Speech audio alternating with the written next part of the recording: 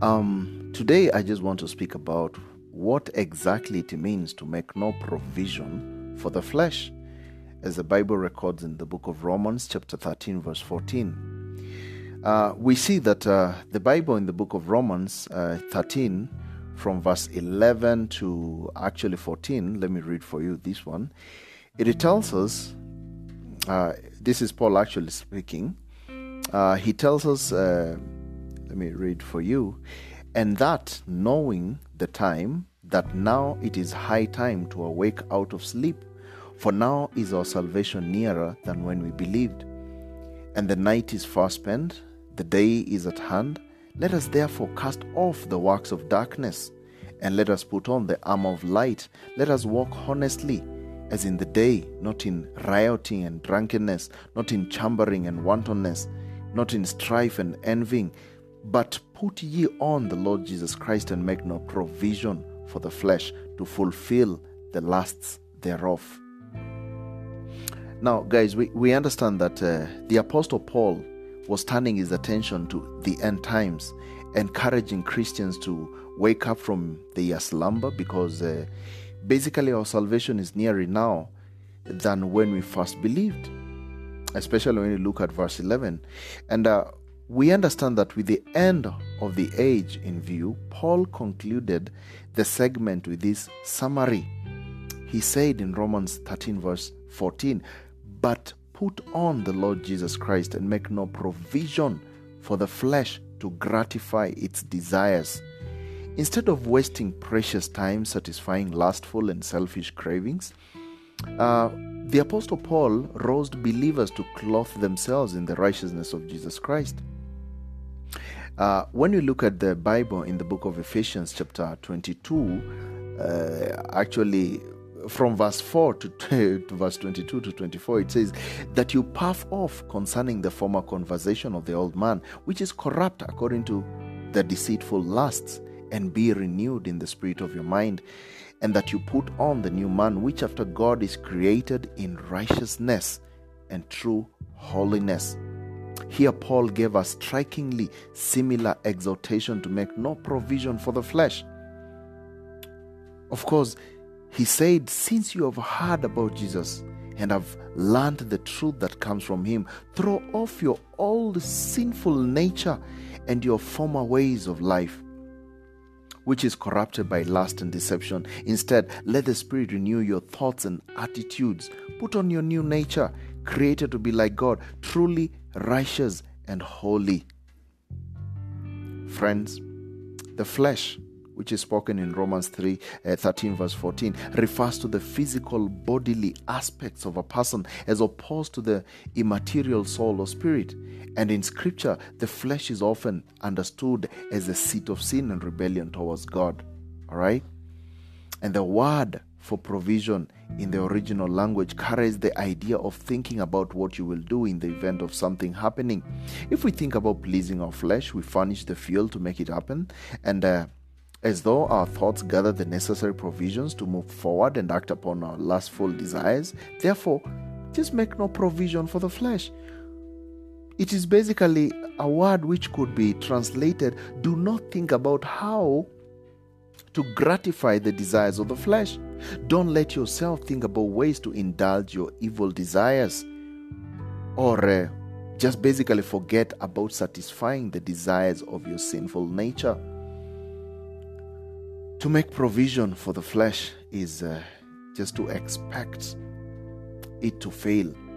It is like an alcoholic who is trying to stay sober, but who tracks away a little liquor in secret stash, just in case, And he's basically making provision for the flesh, and will likely fall or fail to remain sober. He will fall over and over. And in a similar way, those who seek to live godly lives must identify their stumbling blocks and remove them. Believers are to live and behave like Jesus Christ did. And to do this, we must put on fleshly thoughts.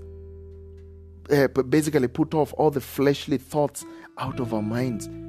Scripture explains that the battle over sin is fought in the mind, not anywhere else. Romans 7:21, it says, I find then a law that when I will do good, evil is present with me. For I delight in the law of God after the inward man. But I see another law in my members, warring against the law of my mind, and bring me into captivity to the law of sin, which is in my members. Friends, this is the Apostle Paul trying to hustle as much as he can to make sure that he does not justify the flesh. But the flesh is still trying to get this. But it's very, very important we understand we don't give any opportunity to the flesh, because that's where the problem arises. And the Apostle Peter urged the early disciples to basically abstain from sinful desires which wage war against our soul. 1 Peter 2:11, it says this, dearly beloved, I beseech you as strangers and pilgrims, abstain from fleshly lusts which war against the soul. Sinful thinking influences our behavior to the point of gratifying the cravings of our flesh. Ephesians 2:3, it tells us about this, among whom we all had our conversation in times past in the lust of our flesh, fulfilling the desires of the flesh and of the mind, and we were by nature the children of wrath, even as others. And when we dwell on sin, friends, we have to understand that we follow his desires. Scripture always emphasizes the incredible power of the thought of life. Making no provision for the flesh requires taking captive every thought to make it obedient to Christ. 2 Corinthians 10:5, it says, casting down imaginations and every high thing that exalts itself against the knowledge of God, and bringing into captivity every thought to the obedience of Christ. So now, how do we do this? How do we get to do this right? It is all by guarding our hearts and thinking about worthy things. The Apostle Paul once again said in Philippians 4:8, finally, brothers and sisters, whatever is true, whatever is noble, whatever is right, whatever is pure, whatever is lovely, whatever is admirable, if anything is excellent or praiseworthy, think about such things. And we see also another example where Paul is saying in the book of Colossians 3:1-2, he basically says this. Let me just read for you. If you be risen with Christ, seek those things which are above, where Christ sitteth on the right hand of God. Set your affection on the things above, not on the things on the earth. All right? So this is just making suggestion or telling you to make no provision for the flesh. All right? Make no provision for the flesh. And as new creatures in Christ, we have the mind of Christ. All right? We are new in Christ, okay? As the Bible tells us in 2 Corinthians 5:17, if any man be in Christ, is a new creature. All things are passed away. Behold, all things have become new. So we know we are new, okay? And after we know that we are new, we have the mind of Christ. Okay? 1 Corinthians 2:14. The Bible says, but the natural man receives not the things of the Spirit of God, for they are foolishness unto him, neither can he know them, because they are spiritually discerned. We have the mind of Christ, so we can discern spiritual things. We can discern spiritual things, okay? And in the book of Philippians, chapter 2:5, it says, let this mind be in you. Let this mind be in you, okay? Which was also in Christ Jesus.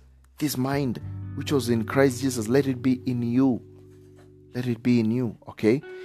And he taught Christians to have the same mindset as Christ Jesus, which is the mind of Christ, and which was made known to believers by the indwelling of the Holy Spirit. Remember this in the book of John, chapter 14:26. It says, but the Comforter, which is the Holy Ghost, whom the Father will send in my name, he shall teach you all things and bring all things to your remembrance, whatever I have said unto you. Okay? And also if we check John 16 from verse 12-15, it says, I have yet many things to say unto you, but you cannot bear them now. Howbeit when he, the Spirit of truth, who is that Spirit of truth? The Holy Spirit, because that Spirit is written in capital S. is come, he will guide you into all truth. For he shall not speak of himself, but whatsoever he shall hear, he shall speak, and he will show you things. Are you seeing the point here? So the Holy Spirit will not be speaking about himself. He will not be saying about himself. He will be speaking about Jesus Christ. He'll be teaching you all things, okay? Let me also show you a couple of more verses here. Romans 8:9, it says, but you are not in the flesh, but in the Spirit. So be that the Spirit of God dwells in you. Now, if any man have not the Spirit of Christ, he is none of his. 1 Corinthians 2, verse 11 to 13, it says, for what man knoweth the things of a man, save the spirit of man which is in him? This is not just the man us. No, it is the man Jesus. Even so, things of God knoweth no man, but the Spirit of God. And it continues, verse 12, it tells us, but now we have received not the spirit of the world, but the Spirit which is of God, that we might know the things that are. All right? Now, friends,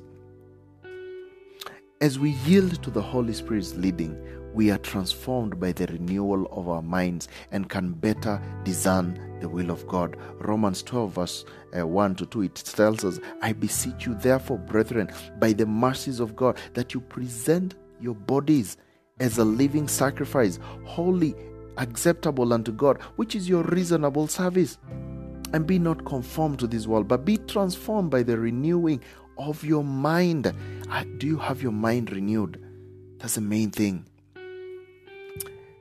Because we understand Paul told the Galatians to walk by the Spirit, and they will not gratify the desires of the flesh. Galatians 5:16. And we make no provision for the flesh when we live in obedience to God and His Word, and keep in step with the Spirit by crucifying the flesh with its passions and desires. Like the Bible told us in Galatians 24, verse 5, verse 24, it says, and they that are Christ's have crucified the flesh with the affections and lusts. All right? And if we live in the Spirit, let us also walk in the Spirit. Are you living in the Spirit? Are you walking in the Spirit? And the only way to experience real abundant life in the Spirit is to die to the flesh. You have to die to the flesh. The Bible told us, as I wind up in the book of Romans 8, from verse 12 to 13, it says, therefore, brethren, we are debtors, not to the flesh, to live after the flesh. But if you live after the flesh, you shall die. But if you live through the Spirit, you mortify the deeds of the body, and you shall live. All right? So, that is the message. And I believe it was really a blessing to you. That's the end of our today's Bible study lesson.